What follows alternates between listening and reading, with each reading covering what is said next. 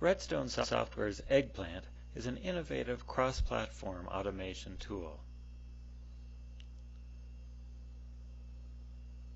Eggplant was designed from the beginning with a focus on simplicity to deliver an effective and easy-to-use solution for testing, remote systems administration, and other automation needs.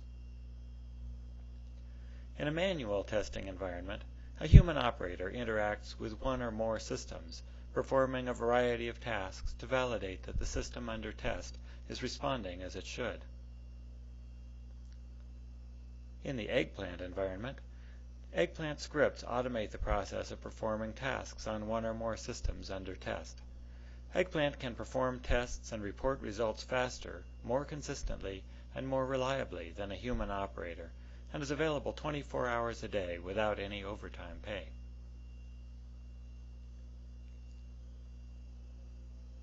Eggplant controls another computer through an open-source remote control system called VNC.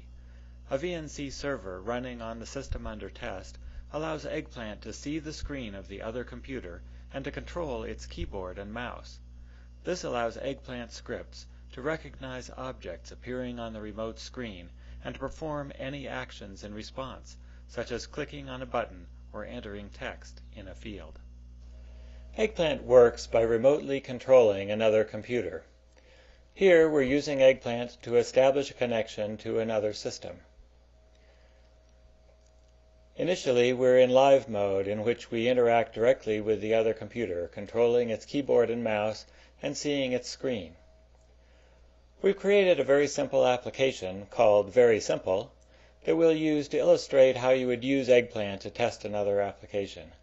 First, let's take a look and see what Very Simple does. When it's first launched, it brings up a login panel. If we enter a name, such as Fred, and a password in the password field, Wilma in this case, and click the Submit button, Very Simple then brings up a list of pictures. If we select one of these pictures and click the Preview button, the Very Simple application sends a message to the Preview application to display that picture. That's really all there is to it. And before we initiate our test, let's go ahead and quit out of Preview and quit Very Simple so that we're back to our initial condition. We'd now like to create a test that will run Very Simple through its paces to make sure that it's doing what it's supposed to do. The first step in creating a test is to build a new suite. And a suite in Eggplant is simply a repository for a collection of tests and related resources. We'll create a new test now, a script by the name of first test. Now we could begin by typing our script directly in the script editor window here, but instead of doing that, let's go and use Eggplant's script generation capabilities to generate a script for us. We do this by entering capture mode, and in capture mode, instead of interacting live with the remote system, we're selecting areas of the screen that are of interest. Here we'll select the Very Simple icon, which we want to double-click in order to launch the program. By clicking on the double-click icon in the toolbar, we bring up a panel that allows us to assign a name for this image. Now when we click the Save button, three things are going to happen. The first is that Eggplant generates a line of script, which you can see is done there. The second is that we've captured an image of the icon, and that's saved in the suite. And the third is that Eggplant has actually gone and looked for that image on the screen and double-clicked on it, thereby launching the Very Simple application on the remote system. The next thing we'd like to do is click in the name field in order to be able to type there. So we select the word name, but we don't want to click on the word, we want to click in the field to the right. So Eggplant allows us to adjust the hotspot, the point where the click will actually occur. We give each image a name to make it easy to follow in our script. And once again, we've generated a line of script and saved another image in the suite. Now we'd like to type in the name. The type text command allows us to do this. We put in Fred and press the Tab key. Again, we're instructing Eggplant what to do to the remote system. And now we're going to enter the password, Wilma. The next step is to click on the Submit button. So we select that area on the screen. Again, Eggplant works totally independently of the system under test. We see the screen just like a person would and interact with it just as a human user would. Now Very Simple has brought up the list of images. Why don't we select the chess image? So we'll tell Eggplant to click on that.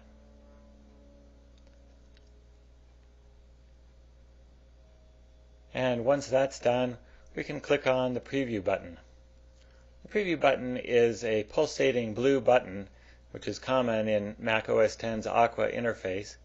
Eggplant recognizes that and adjusts its image matching accordingly. Now, once the application has messaged the preview application to bring that image up, we want to make sure that in fact it displayed the correct image. We can do this by entering a wait for command that will tell Eggplant to wait for that image to appear. In this case, we're going to allow up to 8 seconds for the processing to occur and that image to appear on the remote screen. You'll notice that because Eggplant is independent of the remote system, we can easily test interactions between different applications. We'll now instruct Eggplant to quit out of the two applications, first by typing a Command Q in the preview application, and then we'll quit out of Very Simple, going through the menus this time. So we click on the Very Simple menu, and then click on the Quit item. This is just one way that we can control things through the menus. All right, our script is complete now. Here it is. And let's take a look at the images that have been saved. You can see that Eggplant has captured the various images that are being used in the test. They're all stored in the suite. Let's enter live mode again so we can see better what's going on and try running our script to see if it can reproduce those actions. When we click on Run Script, Eggplant goes through each command one at a time and carries out those actions on the remote system. We can see that it's entered the name Fred and the password. Now it's selecting the image, and there it is, showed on the screen. And it's quitting out of the applications, and now it's done. Let's take a look back in the suite now to see how the results are stored. Every time a script is executed, Eggplant keeps a careful log of everything that was done. You can see that this execution was successful. It's why it's displayed in green. And every step of the way, Eggplant logs exactly what image it found on the screen, and where it was, and at what time that event occurred.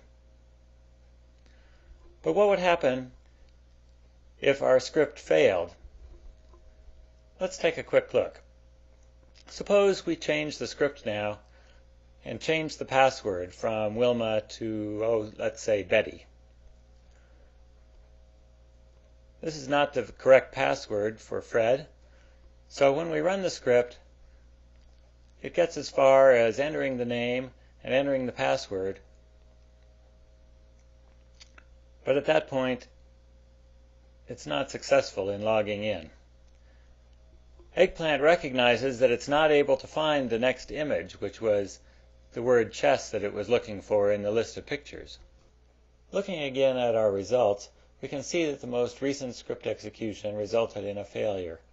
Any time that a script fails, Eggplant automatically captures a full screen image of the remote system to make it easy to determine what the cause of the error might have been. We can also examine the log to see exactly what steps succeeded and at what point the script failed.